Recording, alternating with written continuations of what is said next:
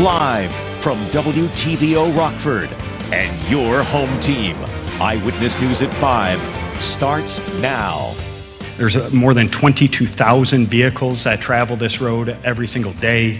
It is also, unfortunately, the worst major arterial that we have in the city of Rockford. Fixing the roads, a major roadway is getting a big makeover. Plus, cheering on the local team. A massive skating competition glides into the state line, and some of the athletes are from right here in Rockford. And we hope you'll support some of Rockford's most vulnerable residents. We're live ahead of our annual An Evening for Hope telethon. Good evening, I'm Mimi Murphy. Eric is on assignment. We'll check in with him just a little later. One of Rockford's busiest roads is getting an upgrade. Alpine Road from US 20 to Charles Street will be resurfaced in a $1.5 million project with the state of Illinois. While Alpine is a state road, the city of Rockford's taking the lead on the improvements, working with IDOT to reconstruct and modernize the area, including bike and pedestrian lanes. A bulk of the money is coming from the Rebuild Illinois Fund, which also expanded East State Street by Perryville and the recent revitalization of West State Street. Governor Pritzker stopped in Rockford this morning, saying it's important to invest in the people. Up and down the Rockford region, we're restoring and rebuilding, creating jobs, and making sure that working families have the opportunities and resources that they need to build good lives for themselves and for their families. And I can promise you this, we'll be back with more. Construction on the stretch of road from Harrison to Charles is expected to start this spring. The entire project should be done by the end of the year. The governor also made a stop at the Rockford Airport today. Our Jess Lipson was there. And Jess, millions of dollars are going into creating new apprenticeships. Mimi, that's right. This investment will support workforce training and development programs. This is an effort to help maintain and grow Rockford's aviation workforce pipeline. AAR will work directly with those 80 apprenticeships being formed. This impacts both aviation students already enrolled in programs like Rock Valley College, as well as veterans who already make up more than 22% of AAR's employees. Over the last 2 years, Illinois has invested more than $5 million to boost Rockford Aviation's pipeline. That's helped create more than 350 jobs. This is a very powerful example of what can happen, what can be accomplished when government, non-for-profit, education, and industry are all aligned on a single goal, and that is to create jobs, and in our case, create jobs in aviation in particular. At 6, we'll hear from Rock Valley College president about how this is directly helping students pursuing aviation. Mimi? All right, thanks, Jess. A Rockford man is accused of sexually abusing a child. Earlier this month, the Sensitive Crimes Unit looked into a report of child abuse to a juvenile. They arrested Galdina Duarte yesterday. Police say the 55-year-old knew the victim. Duarte is charged with aggravated criminal sexual abuse. A Rockford man's charged with burglary and theft after police say they found him with stolen property. Around midnight, police were called to South 4th Street near 20th Avenue for a suspicious person. They found 44-year-old Ryan Olson in an alley. Police say he was carrying stolen property. No one is hurt after an apartment fire in Freeport this morning. Firefighters were on the scene for around 4 hours fighting the blaze. The triplex house on South Black Hawk Avenue caught fire just before 10. Crews found heavy smoke and fire coming from one of the units. Everyone inside was able to get out on their own. Damages are estimated to be over $70,000. The Red Cross is helping the families who are temporarily displaced. The cause is still under investigation. An early morning garage fire in Rockford caused $60,000 in damages. Firefighters were called out to the 4-car detached garage in an alley behind a duplex on 16th Avenue near Keymalquist Park. 2 cars inside the garage were destroyed. A van parked nearby was damaged. Crews were able to keep the fire from spreading. No one was hurt. No word yet on what may have started it. There's a new program aimed at getting and keeping skilled doctors in Rockford. The Integrated Family Medicine Residency Program is starting at the University of Illinois College of Medicine. It offers incentives to create a pipeline of physicians to complete their residency training right in Rockford, instead of going somewhere else. The goal is to bring more family practice doctors to the area. The head of the program says family practice is the core of medicine, and there's a shortage of them right now. We know that where the students do their residency, and the residency is 3 years long, is the place they're more likely to settle in their professional lives. Because you're there for 3 years, you get to know the faculty, you get to know the hospital, and you settle into the community.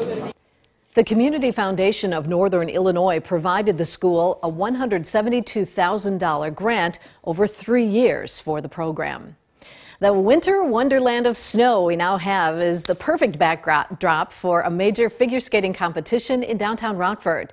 The Midwestern and Pacific Coast Synchronized Skating Sectional Championships are happening at the BMO Center. 2,400 skaters from age 6 to 69 will compete over the next few days, including a local team, the Rockford Park District's Arctic Edge. Coaches tell us they've been waiting for this since it was announced last year. We have been practicing for over a year.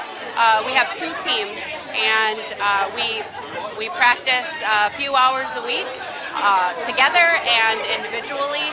There is nothing like synchronized skating. If you don't know what synchronized skating is, you should absolutely come and watch. It is just a bunch of really fun figure skaters getting together and working hard and accomplishing a common goal. The event will bring in an estimated $2.9 million in economic revenue to the region. General admission tickets are still available. The competition runs through Sunday. A chance to support a local nonprofit's mission to rebuild people's lives coming up. We're live at the Rockford Rescue Mission to preview our Evening of Hope telethon. And coming up at 6, defaulting on the debt limit, how actions in Washington, D.C. could affect people and businesses here in Illinois. Snow lovers can rejoice. We have more snow chances on the horizon both for tomorrow and Saturday. I'll let you know how much snow we can expect coming up in just a few minutes. You're watching Eyewitness News, your home team with Eric Wilson, Mimi Murphy, Scott Leber, and meteorologist Jordan Wolf. You can make a difference in someone's life today without ever leaving your home. Our annual An Evening for Hope telethon begins tonight at 7. It benefits Rockford Rescue Mission. Eric Wilson and Candace King join us live from the nonprofit. Hey guys, how's it going? I was joking about there being depreciation. Mimi, so far so good. I mean, it's a little quiet, but of course things will get a little busier as we get closer to telethon time. We're still a little bit after 5 o'clock, so we're still a little less than 2 hours away from our annual visit here, although we periodically are here throughout the year. But this is our big visit to Rockford Rescue Mission for our annual telethon. Yeah, the 25th telethon that has been taking place. And you've been a part of these for quite a long time. Yeah, we were actually trying to figure out before we came on. I want to say 2011. It was maybe my first 2011 or 2012. I was told there would be no math, but that's what, 12 years, right? That's a long time to be a part of this. I know, and you know, each and every year I'm always inspired and amazed by the stories that we hear. And I know a lot of you guys at home are as well, because the mission is such a big asset to the community. You know, we were talking a little earlier about how maybe people think that the mission just houses, you know, a shelter for the homeless, but there is so much more that goes on, and the need here is so great. Oh, a lot of people who are affected, well, we'll talk to people who are staff members here as well, but a lot of people who are affected by Rockford Rescue Mission, and actually who've had their lives put back together because of the time who they spent here, they'll share their stories tonight. Keep your Kleenex handy, because if memory serves, every year at some point, someone's story, it tugs at your heartstrings, but the stories are just so honest and they're so emotional, and people share their struggles with the real intent of hopefully someone else maybe seeing their story and feeling like they're not alone and knowing that they have a place to get some help. Yeah, and the big reason for the telethon here tonight is to help fund those resources that go on, because it is not a United Way agency. It receives no funding from the government, so every support dollar that comes into the mission goes towards a wonderful cause. And some of the statistics that you'll hear tonight with housing, shelter, food, you know, daily meals, in the amount of people that they serve, just staggering. You'll learn a little bit more about that when you join us tonight from 7 until 9 o'clock. You can also watch online at mystateline.com or on our Facebook page and the Rockford Rescue Mission's Facebook page. And you don't have to wait for the telethon to make a donation if you want to right now, rockfordrescuemission.org. Mimi, back to you. All right, thanks, guys. And because of the telethon, some of your Thursday night shows are airing a little later tonight. Celebrity Jeopardy will begin at 12:07 a.m. The Parent Test will follow an hour later at 1:07. More snow is scheduled for the state line when we come back. Jordan's tracking yet another storm that could bring us our biggest snowfall of the season, along with some frigid temps. Now, your first warned weather forecast from meteorologist Jordan Wolf. Well, the snow that we got yesterday ended up being our highest single-day snow total so far this season, just over 2 inches at the Rockford Airport. That snow still lingering as we got into the day today. We do see most of those snow showers still working their way a little bit further out to the east, though, leaving actually some clearer skies if we look a little bit further to the west. That's where we find our SkyTrack camera here in Freeport, Park Hills Golf Course. Actually, quite a bit of clearing showing up. A very nice picture with the snow, fresh snow having falling. And those clear skies, though, now leading to temperatures that are falling a little bit quicker into the evening tonight. Some spots with some of those clearer skies already down into the teens, including Galena down to 12 degrees, Savannah at 18, Freeport 21, Rockford still 20 degrees, picking up still some snow flurries. Many of our spots end up falling a little bit further into the area tonight. But first we check in with a couple of our weather watchers, including Bob on the southeast side of Rockford, reporting a temperature of 22 degrees, a dew point of 17, with just over, or right around 1 inch of snowfall. And then Terry in Genoa reporting a temperature of 18, dew point of 15, humidity 90% with a little bit less than 2 inches of snowfall out there. As I mentioned, the temperatures, though, continuing to fall into the evening tonight, down into the teens. 14 degrees here in Rockford with some of those clearer skies. That's what we're seeing a little bit further out to the west at the moment. Those clear skies working their way in during the night tonight, helping to drop temperatures a little bit quicker. However, clouds and snow chances roll right back in as we get into the early part of the day tomorrow. Temperatures back up into the 30s for the afternoon, winds coming back out of the south, gusting close to 30 miles an hour at times. So that could lead to some blowing and drifting of both the snow that we have today as well as any new snow that falls during the day tomorrow. We aren't looking at a whole lot of snow for that system, but we time it out here with Futurecast here. Those clear skies allowing temperatures to fall back into the teens, but clouds and snow chances roll right back in by the time we get early tomorrow morning. Some of those lighter snow showers continuing into the early part and later part of the morning, but by the time we get in the late afternoon, I think many of us have ended up clearing out. From that particular system, we are looking at right around 1 inch of accumulation or just less than that in many spots. However, there is another system that comes in right after, and that's the one that could bring us some slightly higher snow totals and even has the chance to bring us our highest single-day snow total so far this season. Earlier I mentioned yesterday ended up being the highest with 2.2. Well, this one has a slightly higher chance to bring some more. However, temperatures are going to be a little bit cooler down into the teens.